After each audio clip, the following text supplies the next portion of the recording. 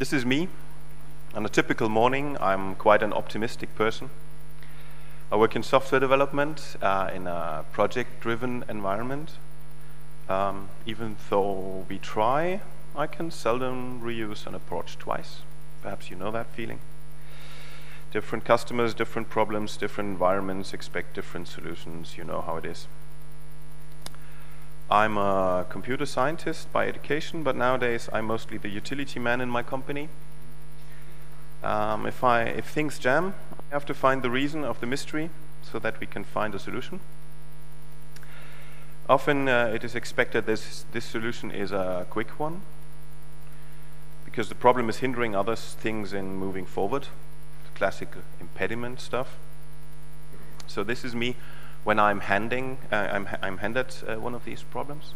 That's recently happened.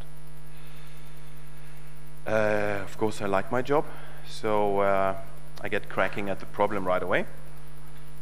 This time it was a bug report, where nobody really knew what the intention of the feature was in the first place.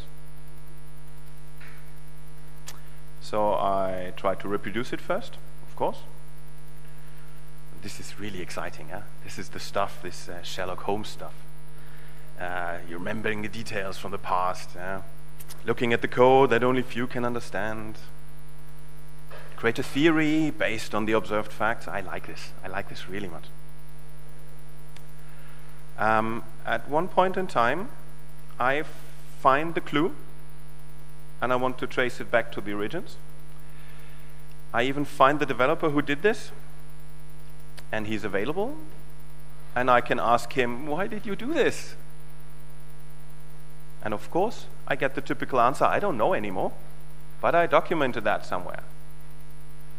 That is from the time where we thought, you just need to document it, and the problems will be solved, because everybody, of course, reads every day everything that got documented. Fine, I say. I start the search in our ticket system, you probably would also. And I get over 9,000 results there. That is because searches in tickets, in wiki pages, in contacts, in documents, and in code change sets. And we never throw anything away in our ticket system. That's when my job begins to hurt. I look through the tickets, and I get reminded of wonderful projects we did 10 years ago. And not so wonderful projects we did 15 years ago. Because we never throw anything away, of course, and it feels similar to surfing the social media for hours and hours without getting any work done. On good days, I remind myself that I should come up with quick solutions. On bad days, my colleagues have to remind me. So I give up the issue tracker and get back to the job. So there is also this lessons learned database we have. This is this good practice approach. After a project, get back with the team, discuss what went good, what went wrong, document that, tag the stuff, and so that you can find it with the next project. I don't find anything there. And then there's, of course, this docs folder in all the Python eggs we have. Every Python egg has its doc folder, and there might be documentation in there. And there's nothing there. And where do I find it in the end? I find it in an email thread that has been saved to a folder into the shared drive in the project folder. And that's when I feel really, really tired. By now, I have groomed our ticket system. I have revived my knowledge of ancient projects and made a note to remind a customer to upgrade his software. I have remembered some long forgotten lessons learned, made a note of using the lessons learned more often. I found out about documentation hidden in Python packages I never knew of. And I made a note to move that documentation somewhere where it can be found. And I got lost in the shared drive folder structure again, and I made a big note to finally get rid of that shared drive once and for all. What I've not done is solve my mystery quickly. Why? Because I got sidetracked. There are too many systems that contain information, and you need to know something about each of them to find information. And you get so much irrelevant collateral damage, or information if you will, that it becomes increasingly harder to process and filter out what you don't need. You lose focus, and you forget more and more the original problem you wanted to tackle. And of course, this is not just about me, but everybody in the company has this problem. Hands up if you know that feeling. Oh, what a surprise.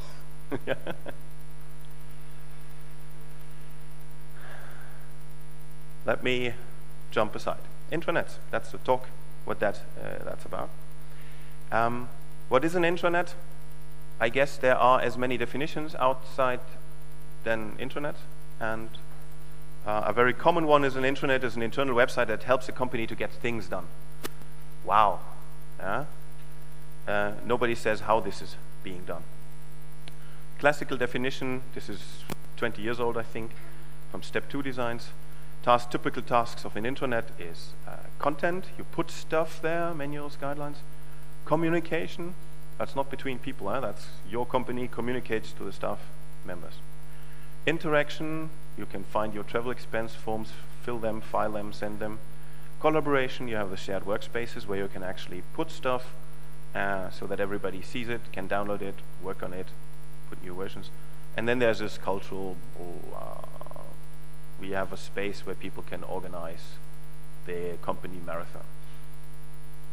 In reality, if you look at how intranets are implemented, they are often centrally steered. Sometimes you even see job adverts for an intranet editor.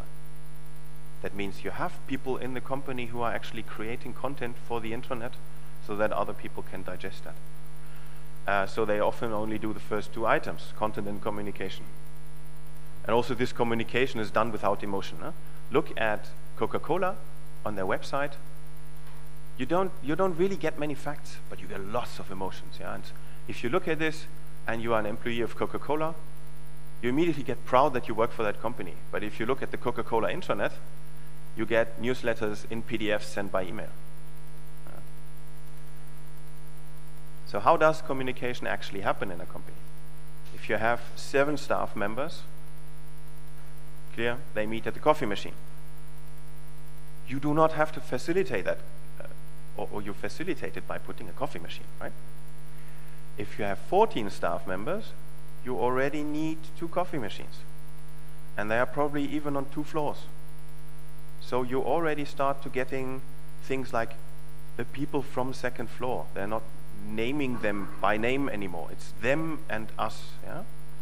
So you need to start facilitating that. In Scrum methodology, you have Scrum of Scrums. So you have your Scrum Master who meets with his 7-people team, talks about stuff, and then the day after, he meets with the Scrum Master of the other team, and they talk.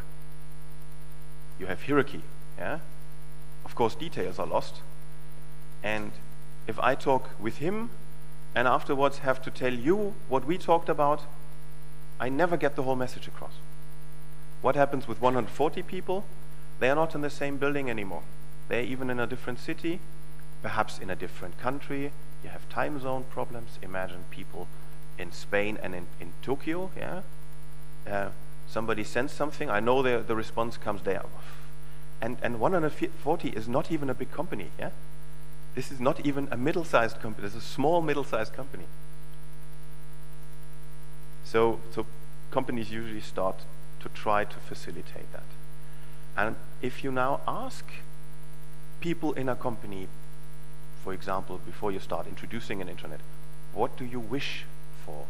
What would you like to have if we now introduce an intranet? Very, very often, the same wishes come up. More communication down the chain of command. People in the company want to do what is good for the company, but to do this, they need to know what's good for the company. Understanding of strategic decisions. I don't know what's happening up there. Yeah? As I said before, people from second floor, people up there. You don't even say my board of directors. Yeah? It's the people up there, the big heads. Feeling to be detached from company communication. And these are serious problems. And that's the actual challenge to solve. Do we employ humans or machines? If you think you can facilitate communication by technology, you're talking about machines, but you employ people. Currently, studies vary a bit, but people spend between 20 and 30% searching for information. That means you hire 5 people, 4 of them are in the company, 1 is permanently out searching for something. What we need is a simple intranet, an intranet that allows you to find information quickly so that you can focus on your task at hand. I'm jumping again now, yeah? Also, please bear with me. I'm touching different topics to draw them together later on. We are here because we all work with Plone.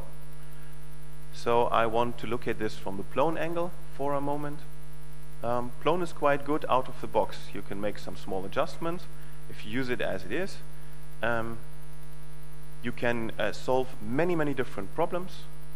And as long as you don't start adapting it completely, it's an incredibly powerful tool.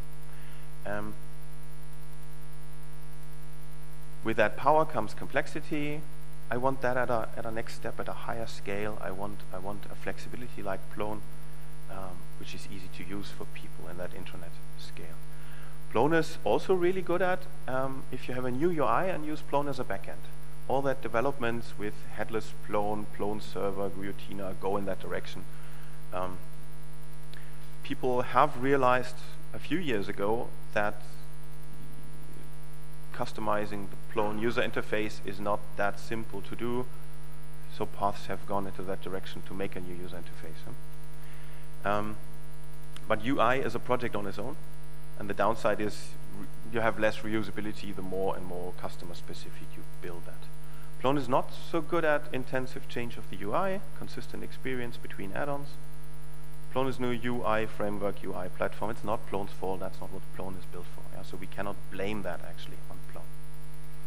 And complexity is an issue if you go for intranets. As you said, 8 years ago, I made this open space at the conference, and I tried to identify what is it that makes an intranet. And I asked into the round, please come up, what do you think are the best or the necessary add-ons for an intranet? That time I thought we just take Plone, put in add-ons and call it intranet. And then we wanted to prioritize that. And we ended up with 23 add-ons, I think, after half an hour, even more. And we couldn't even agree what is more important. That was also, I love this anecdote of the first meeting for Ploneintranet, where we had 5 companies in the room and found out that we had 6 implementations of workspaces from these 5 companies. So complexity is an issue. I'm talking a bit about the difference between Microsoft and Apple in that case, without trying to get too polemic. This is similar to this traveling salesman problem. Who knows that problem? Not many. So one of the really hard issues in computer science is you imagine a salesman who has to visit different cities in a country, and you want to find the shortest path. And the more cities you put, the harder it explodes exponentially, the harder it becomes to keep control and to find out what is actually the shortest path. And that's the same here. If we add 20 cities or 20 add-ons, yeah, we cannot control this anymore. If we take Plone alone, that works fine. If we take Plone, install more and more add-ons, the complexity grows into the uncontrollable. And so what we want is take Plone, control the UI and the add-ons, and make sure that it doesn't get out of hand. Microsoft alone, if you install Windows, it's actually quite stable. Huh? But if you install third-party drivers, third-party software, third-party add-ons, third-party whatever, it starts crashing. It is actually not really Microsoft's fault, unless you blame Microsoft for being so open. And everybody is praising Apple, but Apple is just being restrictive. Huh? Saying, okay, we only have these handful of options, and it will work as soon as we stick with these handful of options. So we need to do something similar. Are people in need of an intranet? I strongly believe so, especially if you're more than 7 people. Do people know that they are? No. Do people want to work with an intranet? Hell no, they have to work with an intranet. Usually they have other tasks. Yeah? Intranet is not the task you want to concern yourself with. So we need to change that problem by giving them a good experience. It needs not to be nice to work with the intranet. If they don't really realize that they work with the intranet, we have achieved the task. How do we give a good experience? Many add-ons, fancy design, high configurability? No. Good experience is always simple, reduced, effective, quick, intuitive. If you don't really if it don't really hinders you, it's good. So that's how we did intranets in the past. Yeah? It's like Plone is the beach, and then we stacked add-on onto add-on onto add-on. And when we were done and thought we have them all, we put some lipstick on the pig, some design that's the leaves of the palm, yeah, to kind of make it work together. But every add-on is programmed for a certain task. And that add-on is not programmed to work with the other add-ons. Yeah? So they employ different concepts, different ideas, different front-end, different control structures. So what we actually want is one of these cool pyramids that can fly into space. Yeah? They are consistent, everything is in place where it should, and somewhere inside, in that engine, there are the add-ons that make it possible. But I believe that this pyramid has been designed first, and then made to fly. So, I make another jump. Now I try to position Ploneintranet. Once from the target group, also there are the developers, there are the end users, where does Ploneintranet fit in that dimension, and the software. I'd say Plone is a platform that allows you to do really many things with it. And then you have this product concept where you have exactly one software for one given task, and you can use that multiple times. Software platform means I want to be as flexible as possible, as little constraints as possible. I want a generic structure that fits most use cases. That's what Plone is really good at. They discuss a lot and think, how could that work together to not close any paths in the future? Configurable slots to allow change, and the emphasis is placed on extendability, configurability. The product, on the other side, means you usually have a design that's created with users in mind to solve a certain task, and you reduce complexity. Yeah? If you do some software as a service in the internet, usually you can do one thing, and you are getting soon a little bit angry that you can't do more stuff that you've come up with. In Naples, many years ago in the conference, there was actually a talk about how to strip down Plone, to remove stuff that confuses people. Yeah? It's a wonderful task for the talk for that time.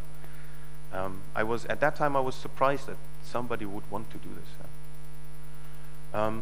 An emphasis is put on a given feature set, control, maintainability.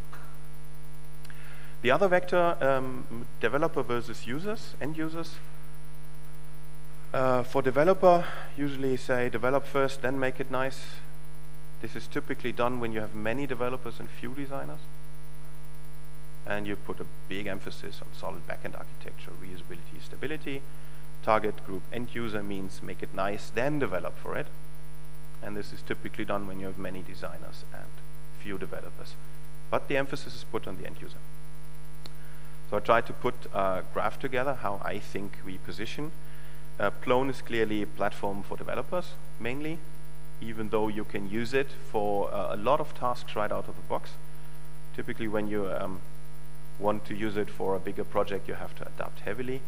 I see WordPress in the top left pack because it has become a platform. It's really extensible, and it's really user-friendly to get started.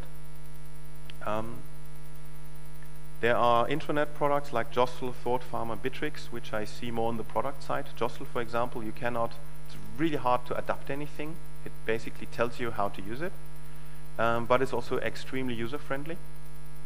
And I see Ploneintranet quite in the middle here, but clearly on the designer and user side. So I mentioned design first, and to make it really, really clear what I'm talking about, design first puts the end user first. And we do not compromise on that. So what is this design first process? That means that a product owner, designer, and even developer sit together and detail the requirements for a new feature. And then the design produces the clickable prototype. We need that because we can use the clickable prototype to test with the users whether we actually have understood the problem. And we assume that we have not understood the problem the first time. Stakeholders, developers, all give their input, and you can adjust again. This is very cheap because the prototype does not have involved any programming yet. We also use patterns in JavaScript to easily create interactivity there, so there is normally no programming involved. And then when the prototype is accepted, it is passed to developers as a specification. Yeah? We are also not writing big papers as specification. Because developers usually can see 90% of what they have to do from the prototype, what they have to deliver. It's really clear what has to come out. And when development starts, the designers are even helping the developers to understand what was meant. They check what the developers have implemented. See, look, there's something wrong. I see that immediately. The developer says, oh, I don't see anything. Yes, yes, here. And it turns out it's actually completely misunderstood function. This has benefits and challenges. Benefits. A lot of the interaction is already done in the front end. The design prototype is already directly the Diazo theme. So if a change or a fix is in prototype, we just put it over into the Diazo theme and it's active. The biggest benefit is designers and developers talk more. I should have made that bold. I think designers and developers talk different languages. And you get real good products if you have a translator in between, or if you can make them learn the other's language. And of course the result is much closer to the user because designers usually don't care at all what we develop. And the developer's focus moves back to the backend, because if you have a developer that starts to design, he is distracted from sound backends. Challenges. Developers don't design anymore. Some developers hate that. And the challenge is really designers and developers have to talk together. This is underestimated, I think. We often have terminology issues where a developer uses the same word as a designer, but they mean completely different problem domains. And of course, design decisions can have an impact on the backend architecture. The designer does something in the prototype and it's perfectly quick. And the developer sees, damn it, I have to do a server round trip for this. I have to do calculations. This is not completing in 100 milliseconds. And if I tell the designer has, well, but then make it in 100 milliseconds. And then you need to actually translate again between the languages.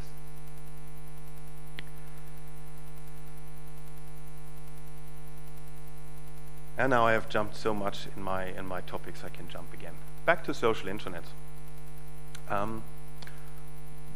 With one of my first slides where I said an intranet is a software that helps the company to get a job done, a social intranet is an intranet that helps people to get the job done. I love this definition because it's not such a big thing. Social intranets used as a buzzword a lot, but it basically means it puts people in focus again. Yeah? Less functionality, more people. And this is also connected to the fact that the people in your company usually know what's best. Yeah? If you put too many functionality, too many technology up to support them, you might even hinder them in doing their job. That's also a nice one. That's actually from the Thought Farmer blog. Social intranets connect every piece of information to a living, breathing person. And make the information human. No? We need two simple things for that. Real people need to create that content, and the content needs to be connected to the people. So you read a document, and you know immediately who did it. So you can get in contact.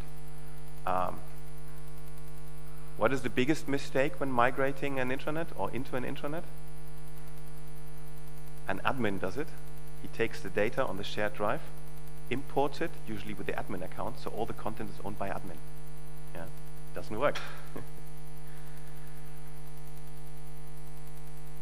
Like I said, aspects for the normal intranet. We also have aspects of a social intranet. Typical things in there: personalized dashboard, news feeds, video, document libraries, activity streams, group representation, staff profiles, mobile. And if you look at the document libraries by thinking of documents that are written by people, then every point here includes people, includes human stuff, right? The social intranet turns a static information library into a lively forum for information. That's the goal. Help people to exchange information because they know which information is relevant.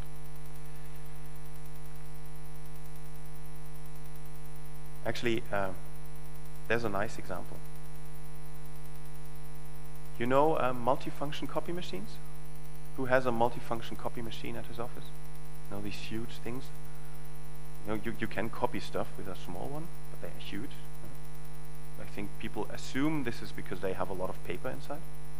But they are called multifunction copy machines because they have multiple functions. In quite a big company, they introduced an intranet, and they also did a video sharing platform in there so that employees could record videos. And they also had a trending feature.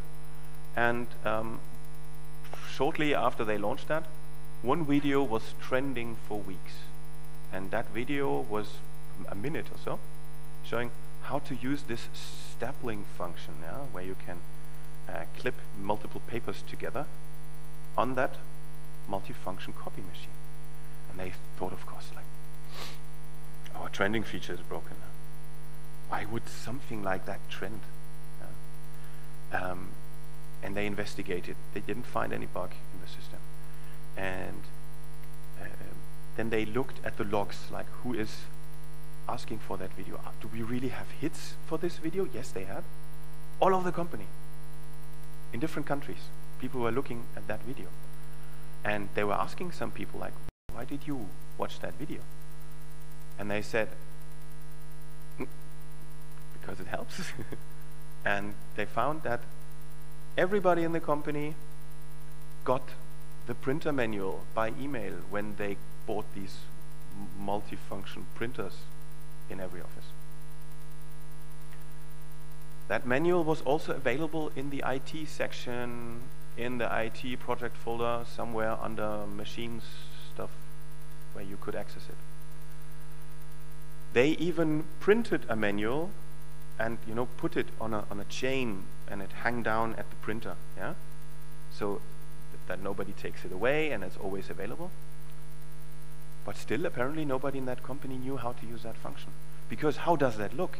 You want to copy something, and you stand beside the copy machine, and you're reading that manual, and somebody comes in, perhaps the intern, and it looks like you're not able to copy something.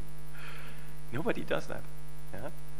And you just see that video, and you read it, and it provides you an immediate benefit because you are copying stuff all the time, and you are making handouts for your meetings, and stapling them is such a better experience, and it saves you this half an hour to sort or staple yourself. So if you take that on the company and 5 minutes saved for every meeting, that's a substantial amount of money, and probably co-finances the new intranet immediately. I have talked enough, I think. Let me give you a quick video on how Quave looks.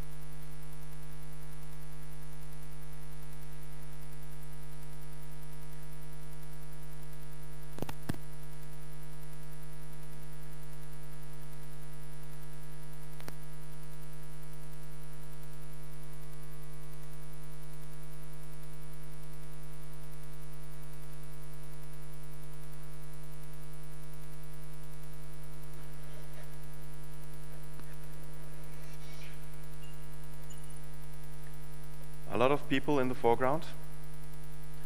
So I hope that some of you now have this question in your mind and want to try it out. Before I answer that, I have to say a few things about Ploneintranet. We have this consortium. This is a loose association of Plone companies who have been at one point involved into developing this. They're committing to sharing and the design-first approach. The financing of design and quality assurance is shared. Any company can basically join as long as they commit to this approach. And working in these companies and on the project is still in a project-centric fashion. People always ask, why are there two editions? We have Ploneintranet and we have Quave, the brand name. I have put a lot of emphasis during this talk on the design-first approach. This is because it needs protection. This is no free-for-all. If you not follow the design-first approach, the whole thing will bloat and it will not work anymore. There is actually no black magic under the hood. The real jewel in that project is the design approach. The project-based work model conflicts with a product-based work model. That means we need to make sure that everything stays consistent so that it becomes a product even though we work on it as a project. And if we don't sustain this product, it will become yet another unsupported add-on. And that's something we definitely want to avoid because we have fought with that for 10 years. Still all is fully GPL. So we decided for a delayed release cycle, like closed betas. We develop on new functionality, and when we are confident that we have a coherent thing, we release that as one out again. So there is this, what we call Ploneintranet, the community edition. You can find information on that also on quave.com. Version 1.2 is just around the corner. We'll release probably the moment that Plone 5.1 is out. It has new apps, tons of small improvements, speed ups, and latest Plone. And the design-first approach. And there is Quave Social Intranet, which is the version that we support officially. It's targeted at the enterprise market. That's how we try to refinance the effort. But we basically focus on support and service. It is the same software, it's just a bit more cutting edge. And we implement new features through the classical Plone approach by customization projects. However, we are also quite hard with our customers by trying to understand their requirements and see how can they be applied in a generic way so that they are actually useful for others. Things in Quave, not in the current Ploneintranet, are products, milestones, notifications, concurrent editing. Our taxonomy browser is actually going now out. Slide bank, audit log. LDAP Active Directory is also being published now. Apparently I didn't remove that. Migration support. Within the consortium we also offer consulting, because introducing an intranet is not just installing a software. So we have a consulting offer. We try to understand the organization, develop an information architecture, deliver Quave, then analyze the impact and help on improving it. Roadmap 1.1 came out last spring. 1.2 is just about to get out now, so we are able to maintain our plan of 6-month releases, it seems. You can already see the features in the upcoming release blog post on quave.com. And so the 1.3, if all goes well, is planned for next spring. We are working on some amazing features, I think now. We have the concurrent editing of Office documents using only Office that I showed in the lightning talk yesterday. That's just about being completed. We are looking into Zapier integration so that you can connect your intranet with external systems. We want to have a nice notification center that you can really tune, where you get emails, where you get notifications to the system, together with a push notification so that you can also get notifications on your mobile device, and a legal contracts app where you can see all the contracts that your company has with providers. If you want to know more, please get in touch. We are happy for every question. You can book a demo online, so I can actually guide you through the system, or one of my colleagues. We have a mailing list you can subscribe to. It's a very low impact one. You can just send us a note if you want. We have a free playground where you can play on the latest versions. Of course, just mail me. And that's the web address again. Please get in touch. Thanks a lot. And in case I didn't say it clear enough, it just doesn't work if you don't do the design first approach. Thanks a lot.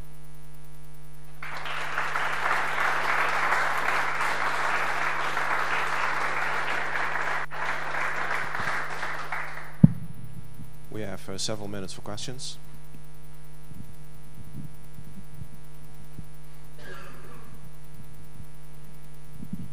Thanks for the talk. I want to raise a question. Is this the traditional monolithic approach for intranet still a decent solution? Because lots of companies nowadays are moving to a more diverse structure, like using Slack for communication, or at least in tools like Jira or Confluence, and they're pretty productive with that. How do you place Quave against these technologies?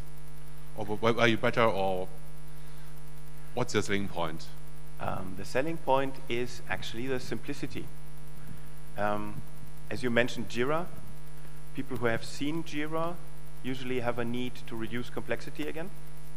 And we are not targeting highly technical companies who, for example, need a tracker like this. Typically the feedback when we do a demonstration is either, oh, there are many things you can do with Quave, yeah? That's not powerful enough for us. Or we get the other side, like, wow, I immediately understand what I have to do. This will drastically reduce my training efforts. So we are aiming for that second part, where you actually need an intranet that does not distract you from your main task. And that also means that we do it Pareto style. We are aware and willing to only implement 80% of functionality, perhaps.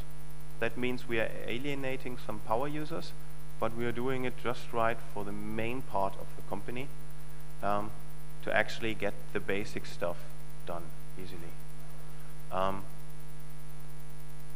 However, we see the need for some additional stuff. That's the reason why we're looking into Zapier integration. If this then that is also an option, and we want to open up more API for that. But this is not something that is happening really quickly, so not our main priority. Does that answer your question? More questions?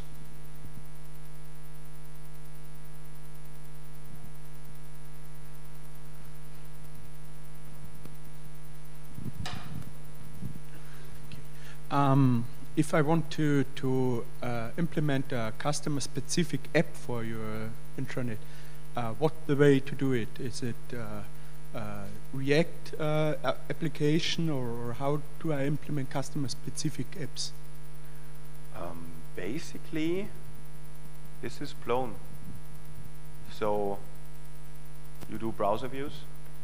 You use patterns, mock-up patterns for your user interface.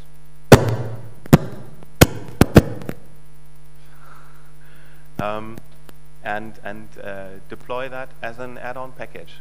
So you could have Ploneintranet installed and your own custom app installed, and then you do a setup profile that installs your package and installs the nice tile, yeah, with your icon on it, and it would link to your browser view.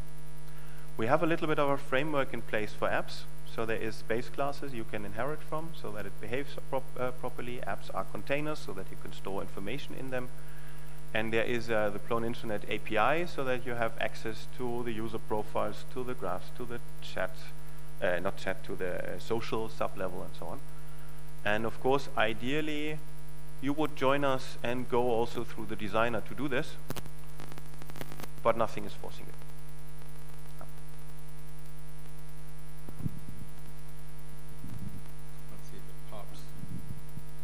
Test. Well, two things. One was I wanted to comment on the definitions. I didn't see one of the earlier conceptual definitions of intranet, extranet, which was in the early 90s, which is just intra means, okay, internal communications, extra means out there. And the other one was, I mean, I'm working on I have a site where to do our intranet, basically what we did is we said, all right, you're from there, you've got this address, you're in that group, and then otherwise we manually add people into groups, so we're using, of course, the permissions and all. Is your system using similar functions, or just how do you attach who's in the intranet, who's in which department, things like that? The second question is about how you manage users and workspaces and assign. Yeah? I didn't get the first one. Well, the first one is intranet, extranet. Yeah? Intranet and extranet, by definition, in the early 90s, was simply intra, meaning internal, and extra, meaning external. Yeah. I didn't know about the other definitions of, I don't know, it's a thing. You know, so it's like, oh, it's a net thing. Yeah. Right. I think this definition kind of tries to capture what that intranet should actually solve in terms of issues. I think that is an addition to intra and extra, because you can do these jobs for internal people and for external people, of course. And we're actually looking into ways how you can properly invite external users even temporarily into the intranet, so that they can be managed in the same communication context. But that's a different story. And the other one is you can quite easily create workspaces. This is like plus, pick which type of security context you want, create, and then you have a members tab, and then you just add members. In Plone, you can do permissioning everywhere, on every object, down to the last little thing. And we think this is way too complex for normal users, because they only see that they don't have access to a document, and they cannot really understand why. So we are abstracting that, reducing that a bit. So you are setting permission levels on the workspace. Like, you have editor rights here, he has viewer rights, and that group, that marketing group, has moderator rights, for example. And then this is inherited to everything down below, so that people can actually say, okay, I have one place to look for what I am able to do. It's also good to audit who can see what. And then I know this is valid for everything within that workspace. And that's quite easy. There's a user picker, group picker. You can look up these groups in the contacts app and know who is in there, and then assign roles, and that's it. So everything what Plone can, basically, but we throw a lot of stuff away. Time's up. One last question. My question is, did you ever run into scalability issues? And I'm specifically asking for like write-heavy parts of Ploneintranet. So, I mean, the idea of a social intranet is that people interact a lot, and if they like create lots of posts, and you have lots of concurrent users and then comments, did you run into such problems? And what was like? I mean, how many users do you like? What were the largest like numbers of users that worked for Ploneintranet? The largest installation that we have has something about 5,000 users. It varies a lot, and they are certainly not all active all the time. There is a core of 150 to 200 people who are active all the time. That's the customer Starlines, so they are organized in this decentral way. Starlines is providing information and coordination services for the carriers, for the 28 carriers. So this team of 150 to 200 people are all the time creating content, pushing that out to the others in the carriers, and they come eventually and read that information. We do not have any problems at all with that. It is actually even much quicker than the old Plone-only solution. But that is certainly also due to we do a lot of things asynchronously. We use what formerly was Plone Social as the base for commenting and the activity stream, which is highly performant. And it is not typical that many people work on the same thing at the same time. So it's nicely spread all over the place. And for this setup, we have, I think, 6 virtual machines for front ends installed, for SOAP front ends, and one for Zero, one for Zola, one for Celery, one for LDAP, for the other services. And we basically don't see any write conflicts. Thanks, Alex. Thank you all for coming.